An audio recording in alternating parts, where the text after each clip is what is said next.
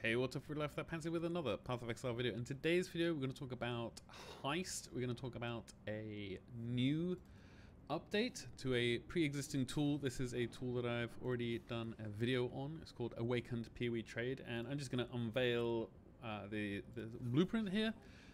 That's probably fine. That's probably enough. We just need the heist reward room to be open. This is a unusual gems contract, so I'm gonna chuck in a bunch of people that are gonna help us out here. We probably don't want to have Vindera twice. And there's a new feature that's just been released for this tool for Awakened PoE Trade, and that is a unusual gem, or just gem heist gem checking feature. So that means that you can run into these contracts here. We can just, now we've got it all set in stone, we can just give this to Ardia. And then once we get to the target room, the curio room I think it's called in Heist, then that means we can just use a shortcut key. I've set mine to Control B because I don't really do a lot of bold searching in Path of Exile. I don't do a lot of bold text in Path of Exile. So for me it's just Control B, but you can set it as whatever you want. And we're just going to run over straight to the curio room. Normally in these rooms you might, stop and do the currency room or something like that, but we're just going to showcase the tool here.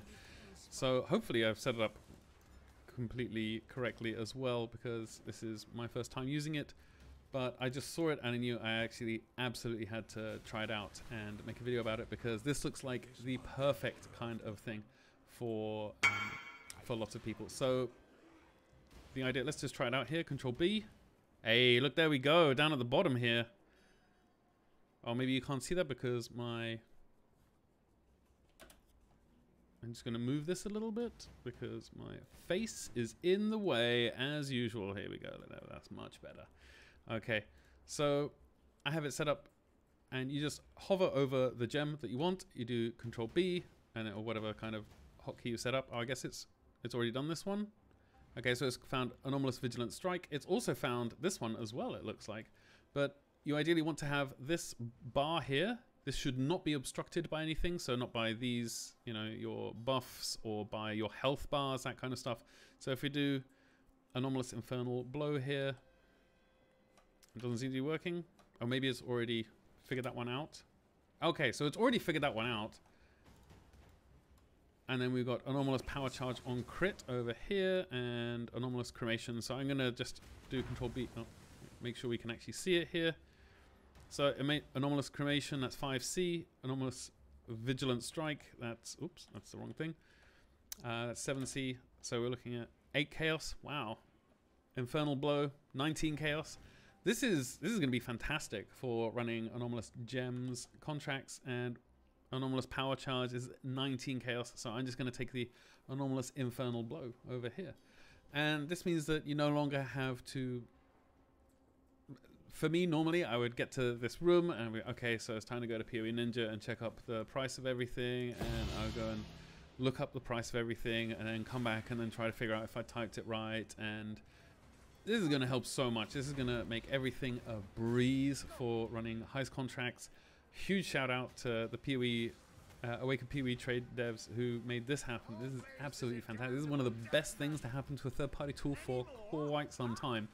So I'm strongly considering actually running some heist now, because it seems like this is going to be way easier to do.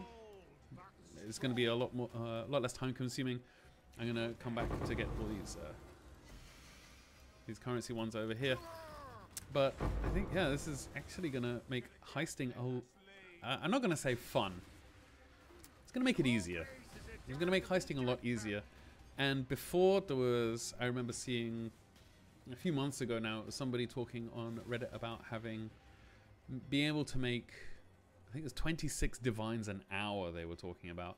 And it's because they would run it, they have a very specialized character for just gems heists. They run in, or maybe not just gems heists, but just heists, and for grand heists, they run in, they get to the curio room, they look at everything, and because they knew what was worth and what was not, they would just look, and if there was nothing worth, they would just run out, because they're all about speed. So what we did is, we took something worth 19 chaos, they would not take it, they would just leave. and I think it's going to bring that kind of speed to everybody, which is, I think, really, really good. It's a good leveling tool.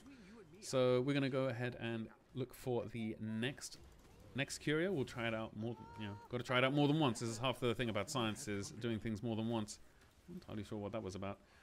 But we're going to go into the curio room just at the end here, and we'll check out again what our gems are worth. I've got quite a few unusual gem contracts, or blueprints rather, and I really feel like I'm definitely going to start running them instead of selling them on TFT. Selling them on TFT is very good money. I mean, you sell them pretty quickly, and if they're 100%, revealed, then they sell like that on trade. So if you get one that's 100% revealed, unusual gems, just list it on trade, because somebody will pay like 200-300 chaos for it straight away.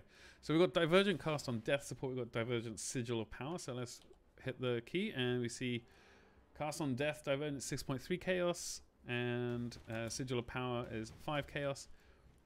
And then we've got this one over here, Anomalous Wave of Destruction. That could be good. It's not. It's 9 chaos.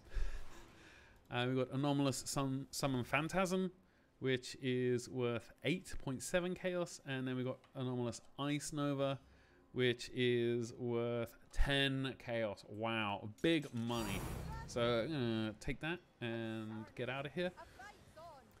And yeah, that's I just wanted to make a quick video based around this tool. I will have obviously a link in the description below to the installation guide for this. Basically, you just download a zip file. So there's obviously 2 types of installation. If you have Awakened PoE Trade already, then you just download a zip file, and then you restart the app, and then you configure the hotkey. It was super easy. If I can figure it out, you can figure it out. And also, it's spelt out quite clearly in the page for it, so you'll be able to get there, no worries. And if you don't have Awakened PoE Trade, then I think you can just download it and it comes with it. But anyway, that's it from me. I hope you use this tool. I hope you're kind to everyone you meet. I love it all very much. Throw us a subscribe and a like if you think this is useful content, and I'll see you in the next one. Cheers.